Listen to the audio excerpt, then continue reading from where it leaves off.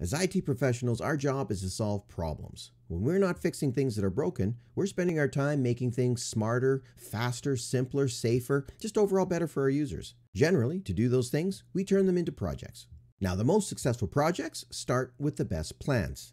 And the best plans start with clearly defined, specific, time-based goals. We call those SMART goals. And being able to create and define them is an incredibly important skill to have in your IT toolkit. Let's figure out how to build them.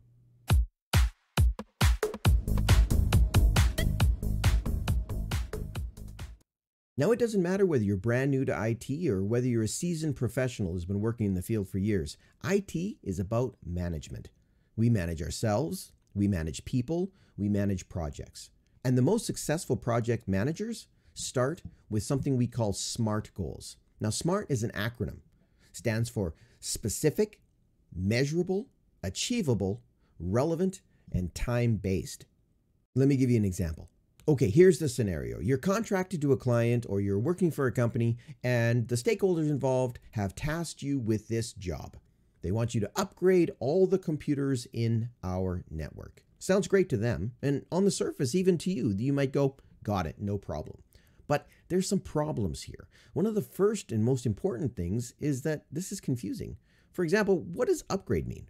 It might mean something very different to you than it does to me. Are we talking hardware? Are we talking software? Are we talking specific applications? What does upgrade mean? And computers. Are we talking desktops, laptops? Do we include servers in this? What is the definition of a computer here? And how long is it going to take us to do this? When do they want this done by? Are they talking next week, next month, next year? There's a lot of potential confusion here that could make this project difficult to finish. Now, what if we rewrote this goal according to that SMART methodology we were talking about? How about something like this? Instead of upgrade all the computers in the network, what we want to do is deploy, update, and test Windows 10 Professional version 21H1 on 100% of our company's corporate desktops by March 31st, 2022. How much better does that feel as a statement, as a job, as a task, as a project? Well, first off, it's incredibly specific. We've gone from upgrade computers to specifically, I want to update the operating system on our corporate desktops to be consistent across the board. And I want that updated operating system to be Win 10 Professional with version 21H1. Got it. Easy. We've also gone a long way to making this goal measurable. If we've got 100 desktops in the environment, we now know how we're progressing along the way of this project. If we've got 50 of them done, we're halfway there. As soon as we update and test the last PC, we are now finished. And I've also added a date on there. I've made it time-based. So we know that this is going to be completed by a specific date and time, so everybody agrees on that finish line. Now, the other two pieces of the equation are the A and the R in our SMART. Is this achievable and is this relevant? We have to look at this goal in the context of our environment to actually say to ourselves, is there anything that could prevent or get in the way of us getting this project done? Are there any additional resources that we need? Is this truly achievable? What do we have to do before, during, and after this project to ensure it's successful? Finally, relevant.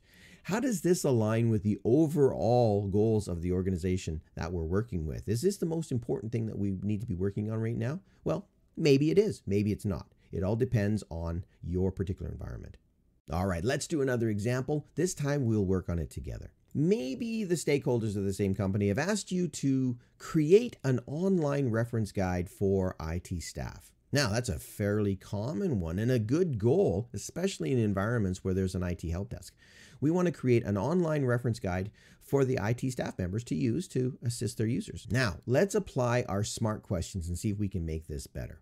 First off, is there any way we could make this goal more specific? Well, probably. What do you mean when you say online reference guide? Online where?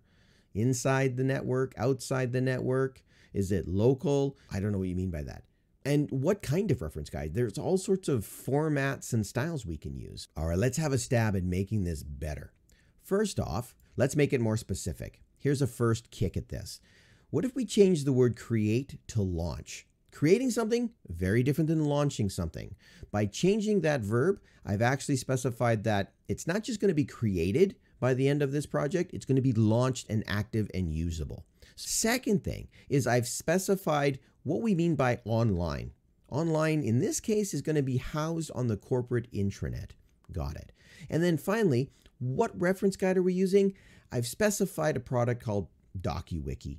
Again, tons of different options here. We would have to have a discussion with the stakeholders and the IT staff to figure out exactly what we want to use, but I've specified the format of that reference guide so we know what we're working with. It's far more specific now.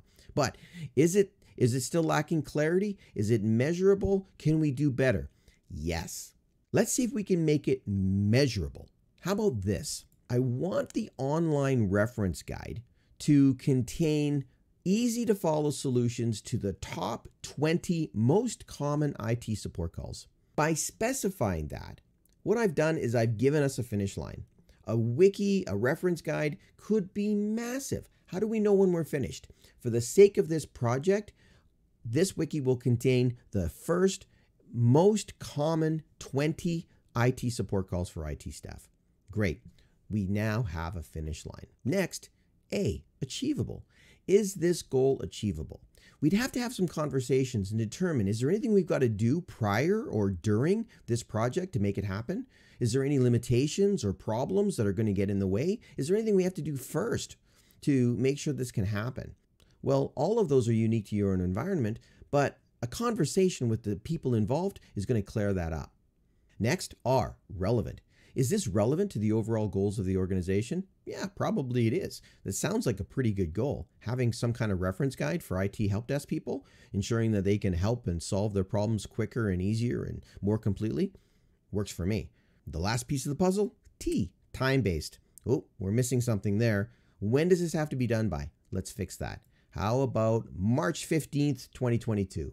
Again, March will be a busy month for me, but March 15th, we should have this launched. Now, do you see the difference between these goals?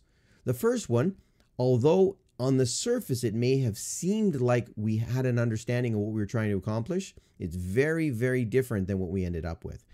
I've now added specificity, measurability. We've discussed whether it's achievable and relevant, and I've added a date to ensure that it's agreed upon when we are going to complete this project.